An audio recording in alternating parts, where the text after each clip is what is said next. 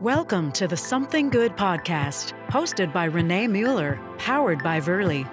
This is where we interview top business professionals, industry insiders, operational managers, and thought leaders from around the nation, diving into hot current topics to help you experience something good.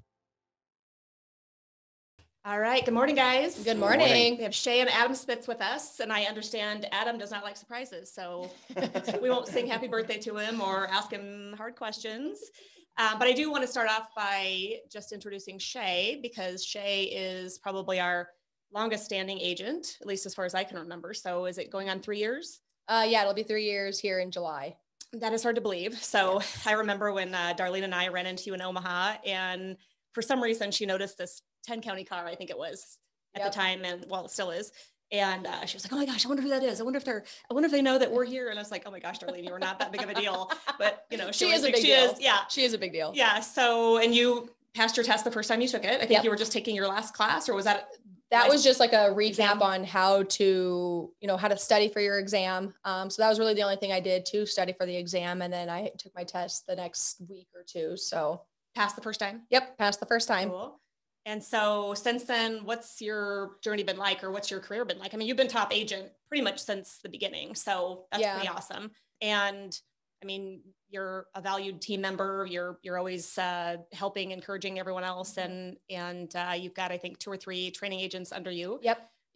So anyway, just give us an idea of what your thoughts are in the last 3 years. Yeah. Well, it's been an amazing transition, because I used to be a case manager for mentally ill adults. So it was a huge career change. And I told myself once I passed that I was going to do it full time. I wasn't going to go part-time. I wanted to give it my all. And it turned out to be an amazing change. I know we had to adjust to a lot, even at home. Adam was used to me picking up the kids, dropping the kids off every single day. And so we went from doing now that. You forget to take them to school. A little bit here and there, or we take them to school when they don't have school. So, hey, I always joke that my kids are not going to get in trouble for not going to school. They're going to get in trouble for being there too long, because I always tend to forget Kason at school. But anyway, so that was a big transition for us when I first started, and Adam had to kind of adapt to it probably more than I did, especially going, working in the evenings and on the weekends. That was a little bit difficult. We had 2 kids at the time, and then our third one came along not long after. But we got into real estate about 4 years ago, a little over 4 years ago, and by renovating homes. Did that, fell in love with it, loved meeting different people, getting out there, looking at homes and transitioning them. I can see the vision. I know I want to get. Adam's the analytical person, and he knows the little steps that it needs to get there. And I'm like, well, I don't care what it takes to get there. I just want to go from this to this. So you guys figure that out. So it's a really good team in that aspect. And then I got into real estate, did that full time. And I think what's helped me the most is being able to give back and help other agents within the office, because it's not everything that I've done in real estate I have not recreated. I've listened to podcasts, watched YouTube videos, read books. I mean, I'm implementing things that other agents and other successful agents have. So the way I look at it is there's I'm not reinventing the wheel. No, there's just not. People need to understand that. So you might do things a little bit differently than the next person, but I'm not reinventing anything. So if I can help people be successful, it just comes back tenfold. And that's what I've enjoyed doing. So I started the onboarding not too long ago, and I love having agents come to me asking me questions, and even the agents that I'm not onboarding will come to me and ask me a ton of questions. But I like that because it gives me a chance to learn more than you're learning it again. Oh, so yeah. When you're teaching it, you're learning it twice. Yeah. I may have done it, but just because I've done it once doesn't mean I'm going to remember how I did it. So I love being able to go through the entire process with the other agents. That's right. So you have a company, or you had a company called Providing Property Solutions, correct? Yep. And I remember seeing your sign out about 3-4 years ago, right before you were licensed. And so it must have looked easy to you then at the time. It never looked easy. What was your first couple of experiences? I would say our first experience was a property in Humphrey that we realized we tried to do it all ourselves for the most part, not all of it, but we tried to do a lot of it ourselves. And that was do you mean Adam? Adam and I. Yeah. So like the demo, and oh my gosh, it was a nightmare. We even put it in the handrail ourselves, and I'll never do that again with Adam. It was rough.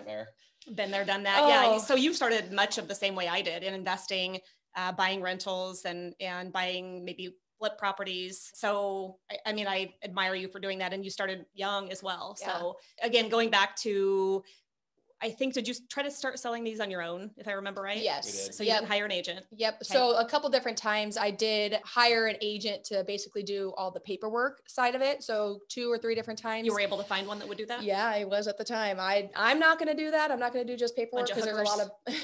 of there's a lot of legalities and legal issues or, you know, things that come into play. So I'm not really going to necessarily do that, but I did have some agents that did do just like the paperwork side of it. And that's what we did. So there was a few times where I got to the point where I would have wished I would have just hired an agent because it was just too much. Because I was working in Norfolk, Adam was working full time here in Columbus, and to try and show properties and schedule a time that worked for the buyer and us, and then trying to follow up with the buyer, it was a nightmare. So yeah.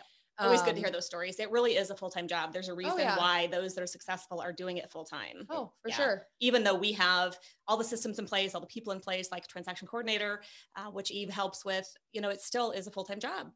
So, and you're top agent. So knowing that, I mean, your numbers are amazing. And you're definitely here all day, every day, pounding those streets and getting the deals done. And so. Well, and just the knowledge that you need to have when it comes to the different loan types. I mean, you can get creative. You start learning who the buyers are and what they can do and cannot do as far as loans.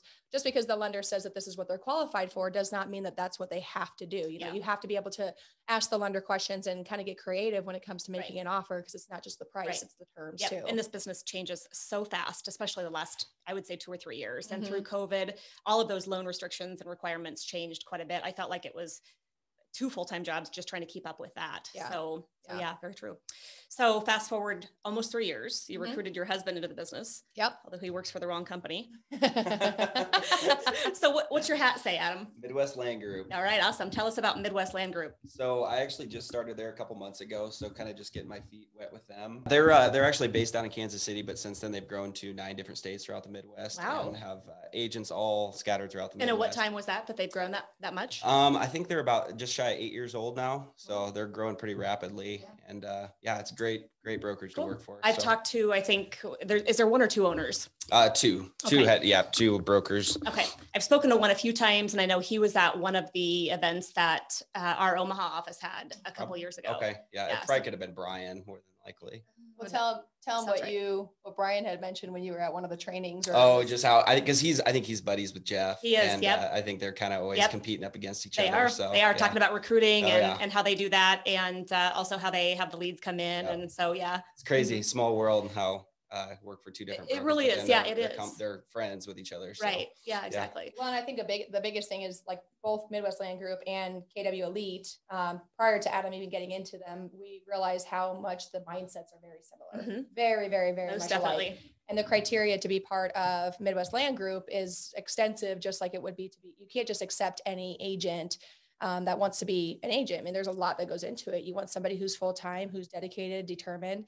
And so I remember when Adam was going through his training, he sent me a video, and Brian was talking, and he said something about, there's one other company that is very similar to us and growing at the speed that we are. And that would be Jeff Cohn's team in Omaha, Nebraska. All right, let's edit this out. Do not tell Jeff that.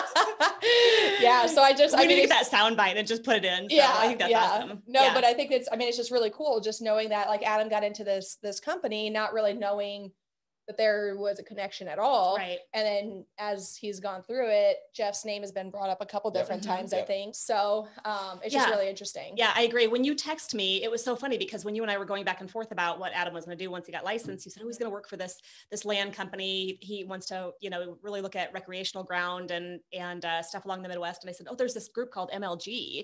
Yep. And I looked back at that text again, even recently, and I thought, isn't that weird? And you're like, no, I think that's the one, I just thought, that's awesome. So at that point, then I was I think it was Brian. I'll have to look back at my messages, but I think I was giving him a hard time. Like, okay, now you're getting into the wrong company. So you're recruiting our agents away, but no, I think that's amazing. So, and I am sure it goes hand in hand. So you guys had some ideas that you bounced off of one another for the training and for the lead gen and things like that. So absolutely. Wonderful. So and going back to that piece, Shae, that is something that, as you know, I do pride myself on. We've had agents or would-be agents come in and out of interviews. And I think it is so detrimental to have someone come on who, for whatever reason, just isn't going to make it, you're taking time and money and resources away from the other agents and away from your company by allowing someone like that to come on. And it's not necessarily negative back on that person. It's just that if you know that they're not going to be the right fit, or they're not going to make it a full-time commitment, or, go through all of the training, and, sometimes they weed themselves out as well. But I just think that that's so important in making your company a true success, and the other agents too, because you're, of course, just going up to whoever else is in your company. You're sort of working up to their level, so you don't want someone to come in and have the agents in your company basically having to stoop down to a certain level. Yeah. So yeah, absolutely. So I think that's awesome. So tell us, Adam, any big challenges in getting your license or in just starting out? Actually, no, licensing went well. Got through my classes in just a couple months, did all online classes. Was fortunate enough to pass the first time, knock on wood on that one, which is cool because I had to drive actually all the way out to North Platte. So did you?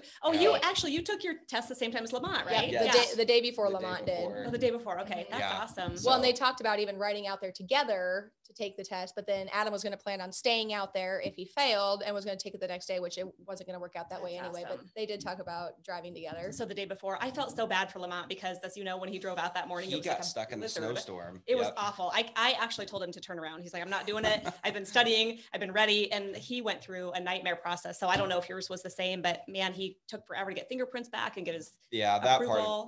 That part did take a long time because I actually was supposed to start a month earlier, but just everything drug out with getting the fingerprints and the licensing procedure. Yeah. So that's neat. Yeah. I know he's actually talked with some other agents at a few other companies, and he's also said, I can't believe there's so much training here because I didn't think this was going to be required.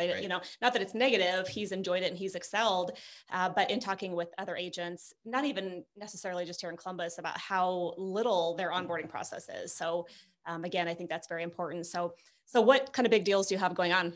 Actually, so I have a listing up in Norfolk right now. I have 40 acres up there for sale. Other than that, just kind of trying to get our name out there. What's the price? That one's $340,000. Okay. So it's 40 acres, you said? Yeah, 40 acres. It's just right outside of Woodland Park. So kind of looking for that guy to, either build on it or it could be turned into separate lots. So it would be good development ground then. Absolutely. Okay. Absolutely. Good deal. We'll have to keep that in mind. We cover Norfolk area as well. Yep. So how did you get that lead, Adam? That was an expired lead.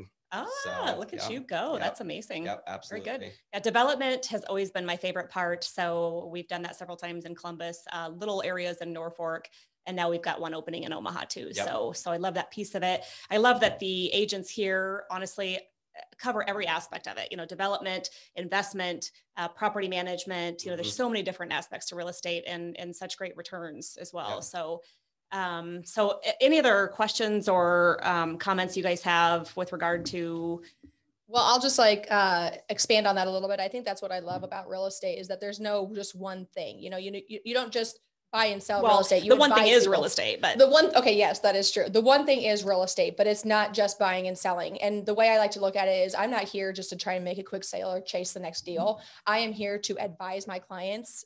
I love that. That came up in the last podcast we did too with Jessica. And I love that. Yeah. You're exactly right. It is an advisor role. Yeah. And I tell the agents that I'm onboarding, like if you're chasing the next deal, you're not going to get the people to come back to you because they're going to realize that you just got them into a house just to make that sale and make that money. And that's not what it's about. If it's just a dollar sign. Yeah. And I told even the people that I showed a house to, not yesterday, not with the win, but the day before I showed them a house and I could just tell that they didn't love it. And I've said this to them several times, if you walk into a house and you can't see yourself living there and yes, this is my home, then it's not. Yep. We move on. I might have showed these people 15, 20 homes already, but I'm not here to hurry up and make a quick sale. We're trying to find that perfect home for them. Yeah. And it was actually really nice because we celebrated last night with it, but they bought me some steaks and they were amazing. Really? From where? I say it was called Sky West. No, it was over by Cargill. Really? I think it's called by Sky West or something, but they were amazing and bacon wrapped. And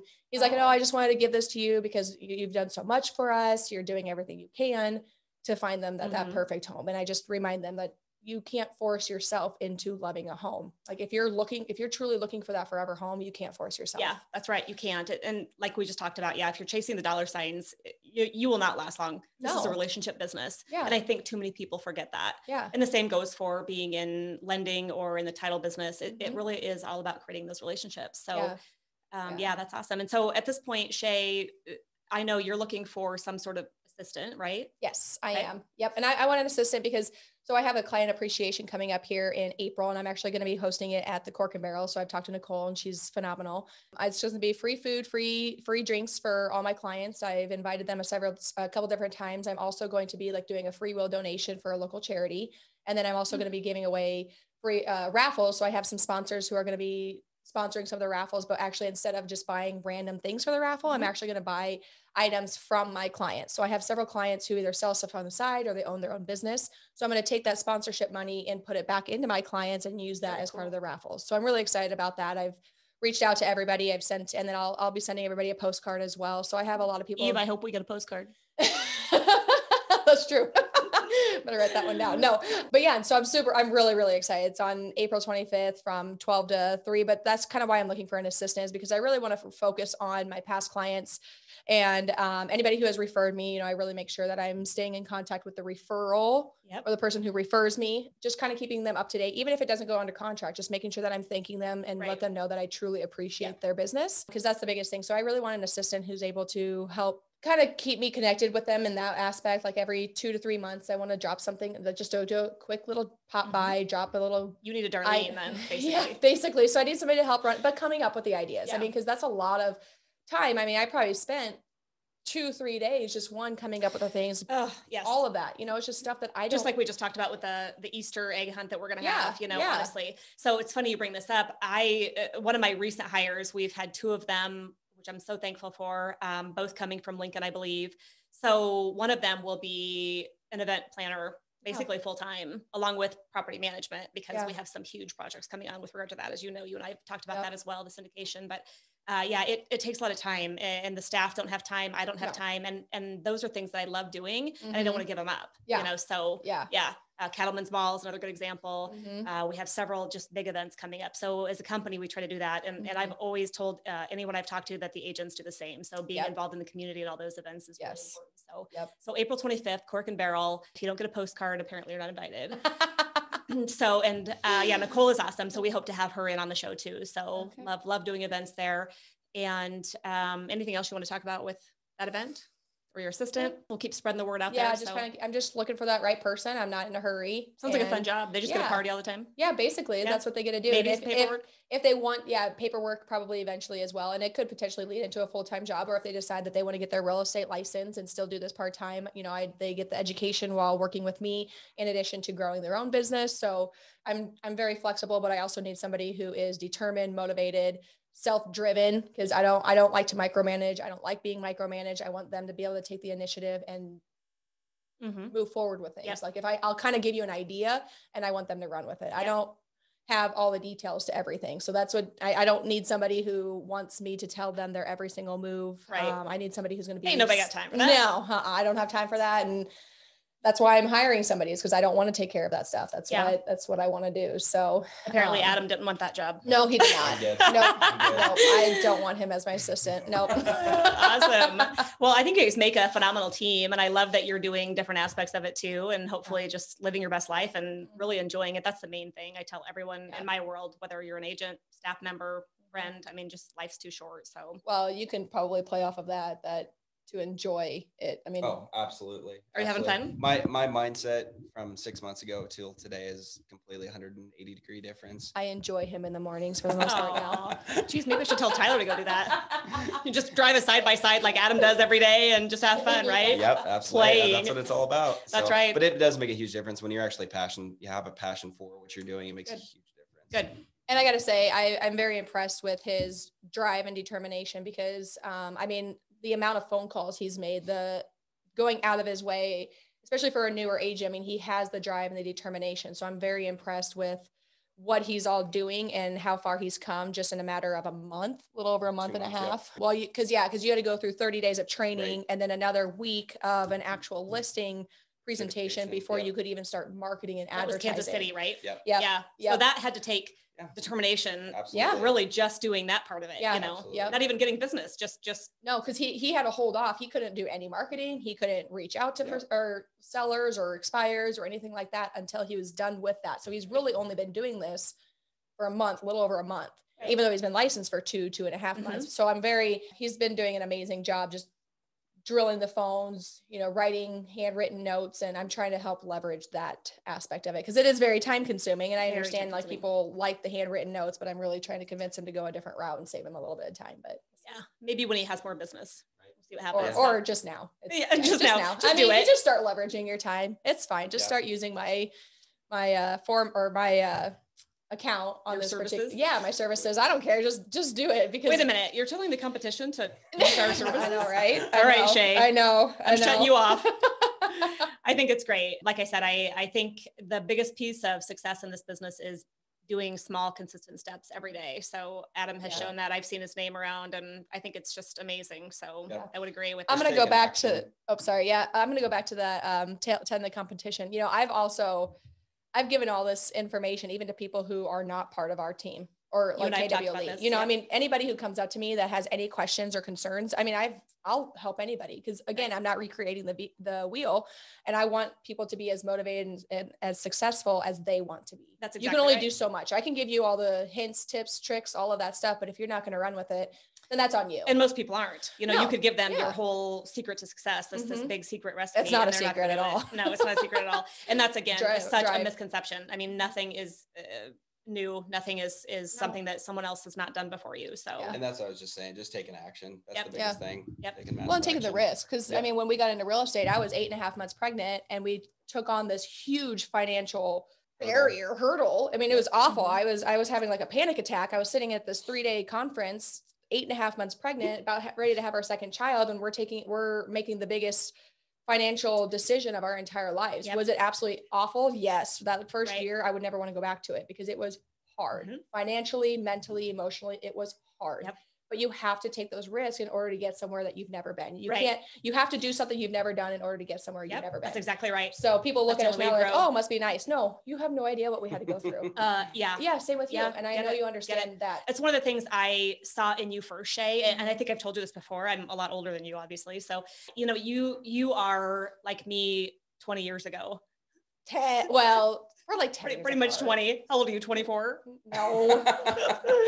So yes, I saw that in you right away. And so many people get analysis paralysis. You know, you learn and learn and learn and learn and learn, which is a great thing. But if you never take action, you don't get anywhere. No. So yeah, I admire you guys that you were able to just pull the trigger and take those risks, and whether it's stressful, hard, that, you know, I'll look at all those benefits that you're reaping now. So, well, and that's like Adam, even getting into real estate. I said, if you're going to be doing this, do it full time. You're going 100% into it. And he had our health insurance. He had, you know, steady income. Yikes. And so going full time, you know, it's 100% commission. So nothing's guaranteed. So we had to take that huge leap of faith. And again, that's another financial barrier that we had to look into. We had to find, you know, private health insurance, and we have 3 kids, and you bought a house we had listed and you fixed it up, and instead of flipping it, you stayed there. And I mean, just, awesome. You're living the dream. I mean, honestly, most people would be giving away anything to be in your position. Probably. But you have to take that risk. So. You have to, you can't not. Exactly. And just not give up. People would say, well, what if it doesn't work for Adam? But that's not even my vocabulary. Right. There is no what if. It's going to work. Yeah. We're gonna make it work not even somehow, some way. Because you only fail if you never get back up. Yep. And we will all fail at some point in time, but we're not going to give up, I guess you could say. That's how you react. Yeah, that's right. Exactly. It's your reaction. That's exactly right. So very cool. Well, so I admire this very much, you guys. Anything else you want to add? Any next big projects? We have a couple renovations that we're just finishing up and having under contract, but we do have one syndication that we're obviously talking about with you. I'm excited. Yeah. I was like, you do? What? I know. I saw your face. Like, no, that's with you. It's fine. That's funny. But I do have somebody else who is really interested. I don't know if you need any more, but we were talking about doing a business. Partners are hard, so it has to definitely work. Yeah. Oh, absolutely. And I didn't think it would with this person, but that multi-unit building had already sold. So, but he's like, no, I'm definitely in this. And I know he's got the finances to be able to help do that partnership. All so right, let's talk about it. It'll be good. That one will be exciting. So, all right, good. Well, thank you guys for coming on. So we'll have you back again. Thanks for having us. All right. Thanks.